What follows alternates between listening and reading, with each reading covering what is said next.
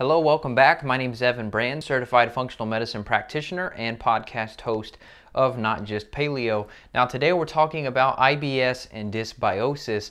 This is something that is so common and something that I struggled with personally that led me to get into this health space in the first place. So many people ask, what happened? Why? How did you get involved? Well, usually a lot of people, including myself, were wounded warriors. And so something happened to us that led us into this space, and that was IBS for me. So I remember being in the bathroom at school and college, just sort of holding my stomach in super bad pain, and I was unable to function sometimes. I had to always look, where's the nearest bathroom? And that's not a fun feeling to do, but there's some easy to address underlying causes that can help you fix this. So the conventional medical model, if you go to them and you have IBS, you have severe stomach pain, they're going to think that you either have appendicitis or they're going to think typically that you have a stomach ulcer. And so what they'll do is they'll make you drink barium, which is essentially a disgusting chalky drink, and then they're going to lay you down on an x-ray machine and they're going to look in a little bit deeper and see if you have an ulcer. And if you don't, well, then here's an acid blocker anyway. Here's an antispasmodic drug to reduce that spastic firing of the colon that tends to give people diarrhea if we're talking about IBS diarrhea dominant. Or they're going to give you sometimes an antidepressant because the effect on the serotonin receptor in the brain tends to modulate the colon transit time of your stool. None of those options are great options, and I denied all three of those when I got recommended them by a mainstream doctor. So here we go. Number one, food intolerances. So this is going to be your gluten. This is going to be your wheats. Sometimes this is going to be corn,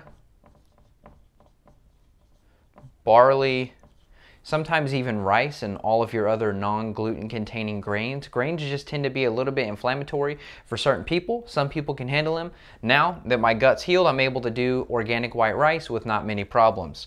Now you have to cut these food intolerances out. If you have maybe you have some pain, maybe you have some cramping, some bloating, some gas, some burping, things like that, the first step is going to be to remove these potentially inflammatory foods. So myself, I was in the bodybuilding world at the time and I was eating lots of complex carbs, right? The brown rice pasta, because I thought that's what you had to eat to build muscle, and that's completely false. So food intolerances, you have to remove those. Let's move right along to number two, which is inflammation and or chronic stress. So we do know if you have the tight junctions here, so this is the tight junctions in your gut, and we do know that cortisol is going to break apart those tight junctions. So what you can do is, if you take your fingers here, this is your gut, this is the tight junctions that you have, and now you're going to separate those a little bit. Now, food toxins and other undigested food particles are going to be able to get through these tight junctions in your gut and cause a condition called leaky gut. And this is going to contribute due to inflammation. So if you have an imbalance of omega-3 to omega-6 fatty acids, for example, you're not eating lots of good, wild-caught, safe, clean, non-heavy metal toxic fish. If you're not doing that, you're going to have some inflammation that's going on, most likely. So if you're not taking a good, high-quality, non-rancid fish oil supplement, that's another cause that could be linking to this inflammation, linking to this chronic stress. So we do know that cortisol is going to tear apart those tight junctions in the gut and cause leaky gut, which takes us on to number three. And bad flora is going to be included in that as well. That's sort of this whole dysbiosis picture. This is just a very general term for an overgrowth of bad guys or not enough good guys in the gut. So you have probiotics all throughout your body. You have them in your mouth, which is a reason you shouldn't do mouthwash. Antibacterial mouthwash, it kills all the good guys in the mouth.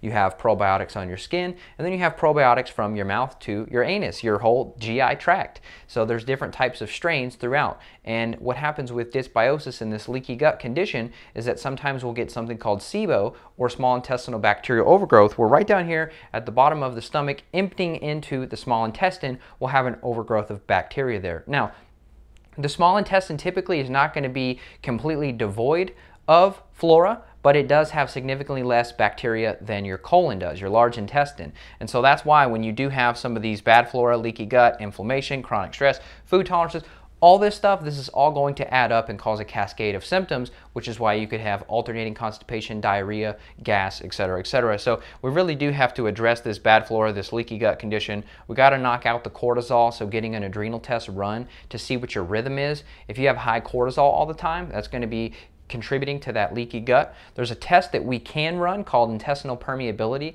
I'll sometimes run that on my patients, but often 9 out of 10 people have some type of leaky gut going on anyway, so it's honestly just a waste of money for a lot of people because you're going to spend several $100s just to tell you what I can already confirm just by symptoms, which is that you have some leaky gut going on. And then number 4, this is the big one and something that was not on my radar for the longest time until I got into functional medicine, and that's parasites. So there's different ones. So there's blasto, this is Blastocystis hominis. You have entomoeba, histolytica, and on. There's tons of different parasites that we can identify via stool testing that you can do at home, and if you have those parasites, you're going to have IBS. Now, for example, I had a guy out in California, he's around 50 years old, and he was having diarrhea once a month like clockwork. So a few weeks he would be fine, and then all of a sudden he's got a whole week of diarrhea, and he just thought, oh, well, I must have just ate something bad that week and didn't think anything of it. And this is going on for 5, 10, maybe even 15 years in some cases. And so what we do is we do a stool test on him, and we find out that he has Blastocystis hominis. This is a very common, 1 out of 3 people that I test have blasto, and he has this. And so now what we're doing is we're using a natural approach using different herbs and different types of botanicals to kill off this parasite, and then we're going to re-inoculate the gut with some probiotics to fix him. So there has to be an order, and there has to be a step-by-step process to this whole chaos of IBS and dysbiosis. Something that you can do right now, though, that you don't need a functional medicine practitioner to do, is work on these food intolerances. So if you want to stick to something like an AIP, an autoimmune paleo diet, that's very effective, just using your meat as sort of an accessory and using your vegetables, your bone broth, your glutamine, your healing nutrients for the gut, that's going to be your #1 step. And that's the most impactful thing that I've ever done for myself. And then number 2, you definitely want to address the inflammation, balancing out your omega-3 to 6 ratio. You want to balance out that chronic stress, so getting that adrenal test run via saliva, looking at that 24-hour hormone rhythm. And then number 3, and if you do find an imbalanced hormone rhythm, aka adrenal dysfunction or adrenal fatigue, you have to have that addressed as well, because that's going to keep contributing to this leaky gut, and you can't fix this if you don't fix this stress picture that's causing that in the first place. So addressing the leaky gut, whether it's using slippery elm, marshmallow, some of these other gut healing nutrients, that's something that we often do with patients. And then bad flora here, you have to address that. But here's the deal. If you have something like SIBO, you can't just go in and throw a probiotic into your gut and hope that it's going to magically fix everything. I can't tell you how many dozens of patients I've had where they're taking a probiotic, they've gone to their naturopath or even a functional medicine practitioner, and they just throw them a probiotic as soon as they come into their office. And you can't do that, because if you have SIBO, for example, you have this bad overgrowth and you throw in probiotics, what you're going to do is you're actually going to feed it. And I have a female who that happened to her when she went to her naturopath. She was taking a probiotic and she kept getting worse and worse. She had stomach distension and she just felt awful. And so we run a test and find out that she has SIBO. She was clear of parasites.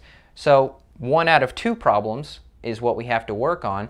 And now we're able to add the probiotic in later and re-inoculate the gut and restore that good gut flora. But you can't do that too soon, because you're going to keep contributing to this IBS.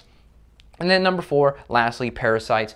Definitely get an at-home stool test. That's something I can provide, or if you find a functional medicine practitioner that can do that for you, that's great. You have to identify and just rule out parasites.